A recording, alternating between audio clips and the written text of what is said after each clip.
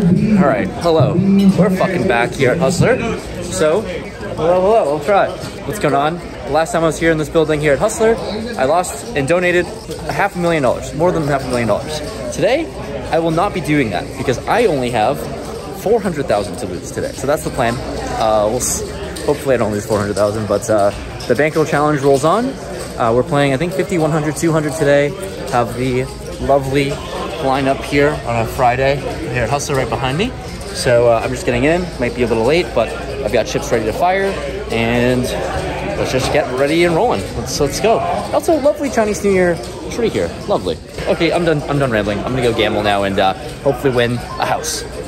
The game is 50-100 with a $100 big blind ante. I buy in for $100,000, and we're going to get right underway here, trying to crawl out of this downswing. About an hour and a half into the stream, I pick up the premium 8-5 offsuit. I'm in the $200 straddle, and Pepe in the cutoff puts in the $400 straddle, because why not gamble? Anyways, action folds to me. I decide to limp in and call, because it's only $200 more, and we end up seeing a limped flop. So action folds to Pepe, he checks his option, and we're going to see a flop of ace-9-5 all diamonds. Here, flopping bottom pair, no diamond in my hand, I check it to my opponent, and he decides to fire out $1,000, which is pretty freaking large, to be honest with you. Anyways, I decide to call. Turn is the 7 of clubs, bringing me a straight draw. I check it to Pepe, and he fires out $2,000. At this point, what am I supposed to do? I'm certainly not going to go anywhere, I don't think. Probably could fold, but, you know, I'm not the smartest. I call the 2,000, and we're going to go to a river, which is the 10 of diamonds. Here, I lead for $5,000, because I think, you know, I'm going to have a lot of diamonds in my hand, a lot of high ones, and it might go check on the river, and obviously I don't think I win with bottom pair. So thinking that I have a pretty good bluff candidate, I toss in $5,000 as a bluff. He snap calls with the 7 high flush.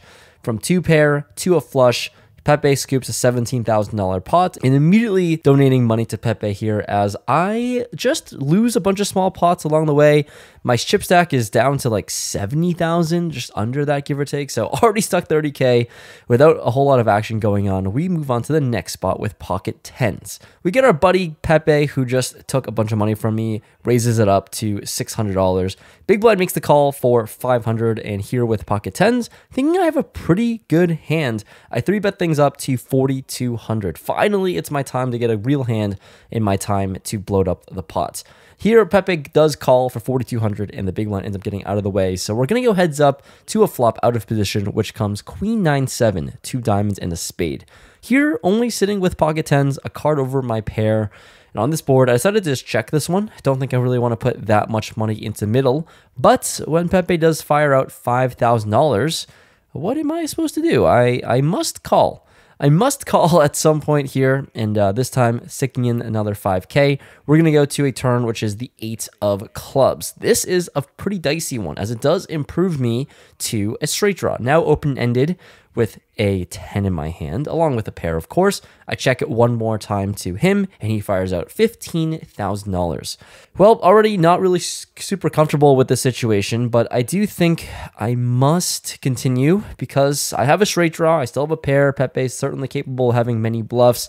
So I decided to call again. In the river, bink, 6 of clubs. And here I take my time deciding whether I want to bet or check, and it seems like a pretty similar spot as last hand, the first hand you saw where I led on the river as a bluff. I probably should be leading on the river again here, not this time actually having a good hand, because I do think this river is going to go check a lot, but sadly I ended up in the wrong decision. I check, he snap checks this one back. I show my hand and Pepe is not very happy. Looks like I sucked out on him, and I did against his ace queen. I get some revenge here in a $49,000 pot, and immediately Pepe throws a temper tantrum and decides to get off of the stream. We're only 2 hours into the stream. He's supposed to play for all of it, but for some reason losing one pot against me, he's going to lock up his profits and head to gamble in the Baccarat tables. I guess D-gens are going to do what D-gens do and not want to play poker, but instead spin it up in Baccarat. So good luck to him as he walks off the stage. But here, lucky to win this one. I'm only stuck $5,000 in the night, so at least it saved my day, at least for now.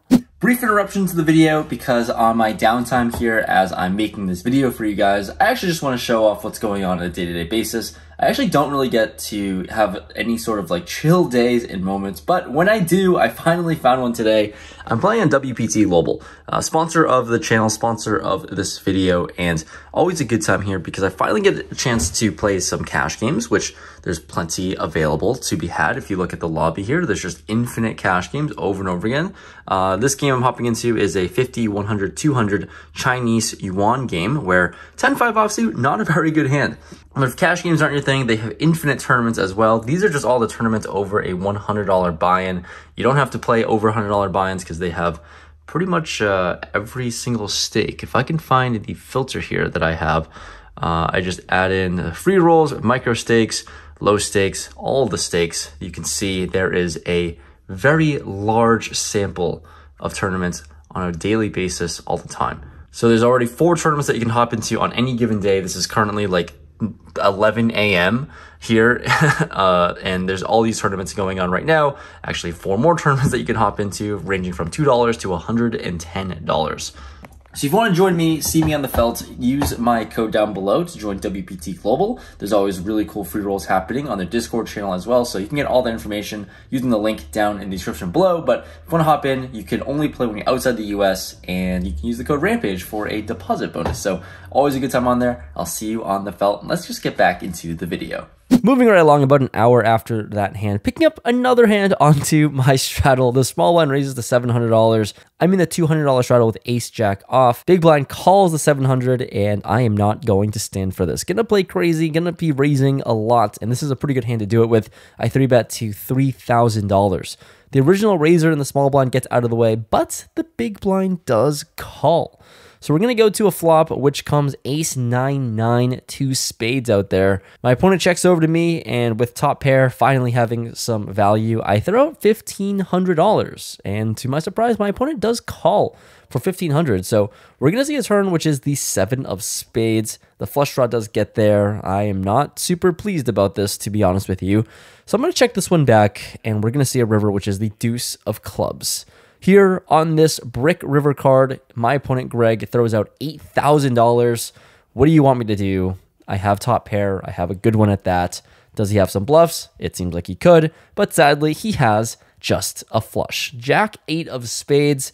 He's going to take this one down for about a $26,000 pot. Schlubby Greg taking it down, doing it for the people. So nice hand to him, and we're going to have to rebound because about 30 minutes later, picking up king 9 in early position. Raising it up to $600, I get the button, big blind, and straddler to call. So 4 ways to a flop we go, which comes king, queen, 4, 2 diamonds. Here with top pair, not the best top pair, a relatively medium strength one. Action's going to check around here as I don't want to put much money in the middle. The turn is the 8 of spades, though. Brings in 2 flush draws on the board, and when action checks to me, I think it's time to finally put in a bet. And multi-way, 2 flush draws, very dynamic. I fire out $3,000 thinking that I could get a lot of value from draws. For $3,000, we get 2 people to make the call. 2 customers here, the big blind and under the gun. So off to a river we go, which is the 6 of hearts. Pretty innocent looking card from my perspective, all things considered. And Greg now decides to lead for $9,200. Well, I don't really understand what's going on here, but both flush draws missed. I have a top pair, and Greg never raised on the flop or turn to put money in voluntarily, so I can't expect him to have a very good hand here. I don't know what bluffs he can have. He could certainly have missed flush draws and stuff, but gonna have to pay this man, especially even though there's another person behind. So I snap call, big blind folds, and yeah, the screen will tell you all I needed to know. The 5-7 of hearts binks the offsuit 6 and scoops a 30K pot. Pretty nice life to be Greg, owning me in every single hand possible, but hey, we still have plenty of hands to go over on this stream. And this next one is another dicey one. Queen 6 of clubs. We're on the straddle again, and there's a button raised to 500. Big blind makes the call. I make the call, and we're going to go 3 ways to a flop of 9, 5, 7, 2 diamonds, and a club. Greg decides to check here in this spot, and I decided to take an unconventional route and lead out for $500. Just trying to be creative, trying to play hands differently. And with Queen 6, you know, I have a straight draw, I have backdoor flush draws, possibilities all over the place.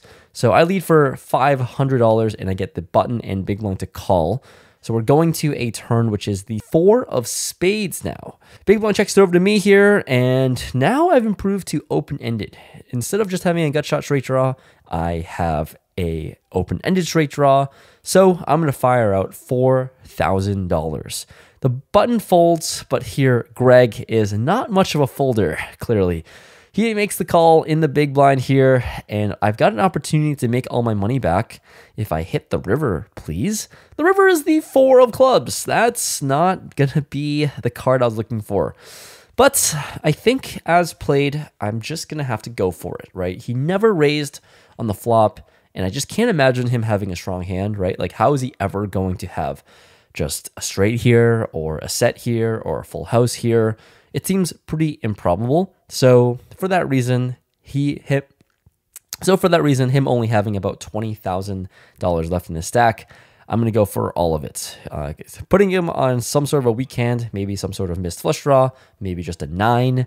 You know, he can always just full top pair, right? So I'm going to go all in, putting my opponent to the test. And here, Craig has a much stronger hand, as you can see on screen, than I ever would have guessed and thought of. Anyways, he groans and moans and thinks about it for a very, very, very long time. And ends up, well, you see how strong his hand is. He ends up saying he has a 4. And he calls. That is painful. I mean, obviously, like, correct call. You have trips. It's such a strong hand. But considering how long it took for him to call, I felt like there was a chance I was going to get this bluff through. And sadly, not. So there we go. Him scooping up another $51,000 pot. He is 3 for 3 against me, and so sad in my shoes, especially after I kind of slow rolled him. I announced a straight. I mean, we can play this back. I announced a straight when he called as a troll. Obviously showed the queen high in a dream, and he wasn't very happy about scooping my chips for one reason or another. He wasn't very happy about my slow roll, but it's only fun for me to slow roll the winner of the pot. I never really would slow roll the loser of the pot. Anyways, so be it. He takes it down, and he takes over $100,000 from me, which is kind of crazy when you add it all up. Not long after that hand, we get involved into another spicy one. I'm on full tilt mode as I straddle to $1,000. We get the button to raise it up to $3K. Only player calls, and here I have King 10 offsuit. Let's call for $2,000 more. I have immediately just bumped up the game in the size of this game by like 5x. So we're going to go to a flop of Queen, Queen, Jack. So I have an open ender. Action's going to go check, check, check, and the turn is the 10 of diamonds. So now I have a pair plus straight draw, and Charles throws out a bet of $5,000. Never going to fold, never going to get out of the way here. Of course, I call with lots of hopes and dreams, and when the button folds, we're going to go heads up and see the river, King of Hearts. Oh my goodness, how can it get any worse than this? Now Charles leads for $5,000. Very small bet, same bet, and it seems like he's just super not nutted in this spot. Like, every fiber in my being makes me feel like he's just has an ace or a bluff or something, and I just can't really put myself to raise because my image is so bad. I've literally lost every single pot today. Like, how can I ever have it? And also, when Charles throws out $5,000 on the turn, how do I ever not raise with a queen of some sort or a full house? So anyways, I felt like me bluffing here wasn't going to work, even though I didn't think he has a strong hand. So instead of folding like a disciplined person would, I just call. Okay, $5,000. What harm could it really be? I'm already down piles already. And yeah, I lose to a 6 of clubs. Not the best way to end off this session here, but there's one more hand to go through that I hopefully can win, and we're going to go right into it because the next hand after that, I'm on full tilt, right? I straddle for $2,000 now because, you know, let's ride this elevator, because if I can't win with a 1K straddle, let's try to win with a 2K straddle. Anyways, Mike X in the cutoff calls the $2,000, and I decide to check my option with a very, very bad hand. Heads up to a flop we go of 10-9 deuce. I check it over to him, and he throws out $2,000. What do you want me to do with this hand? I decide to flick it in with a call. Turn comes the 7 of hearts, so it brings in a backdoor flush draw, and action's going to go check, check in the situation. And when the river is the 5 of hearts, the very tricky and interesting spot here, because, well, now I have the 6 of hearts, That's a hand. It's a card that seems relevant. I decided to check. I didn't want to bluff out on this river here, and when Mike X throws out $5,500, I don't know what kind of pulled me in the direction of check raising. Maybe because I'm frustrated from the last hand. I didn't bluff on the river here, so I'm going to bluff on the river now. And I raise it up to $20,000 because why not light another $20,000 on fire? A Honda Civic, you might call it, that I just donated to Mike X because he's going to call with the flush. And yeah, losing another $48,000 pot to end the stream, igniting all my money on fire. This is not really the best way to end any sort of poker session, but luckily the bell has been rung. The game runners, shout out to Hustler for ending the stream, preventing me from losing even more money. I'm down about $80,000 to end the night, and that's how we're gonna wrap up this session. I think I'm going through lots of levels of tilt, to say the least.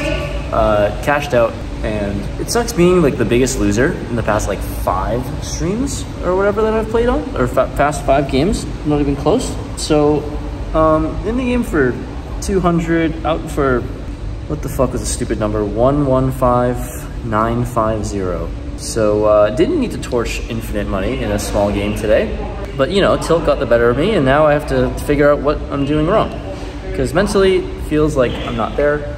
And these past couple of vlogs have been rough, and it's rougher to watch, rougher to be living through. So yeah, bankroll challenge now grows to like 700K because I'm stuck at least 7 this past trip, a couple months. And time to reevaluate because I don't know how to play poker anymore, and I tilt off too much, and we have work to do. So I'm not happy about it. There's a lot to reassess, and I'll see you guys in the next one. That's it. Disappointing. Disappointing way to end, because I was like even-ish, then I got slow rolled by fucking trip 4s, and then there goes the ignition of money. It just lit like 80 in like maybe 10 minutes. Fun times. Fun times.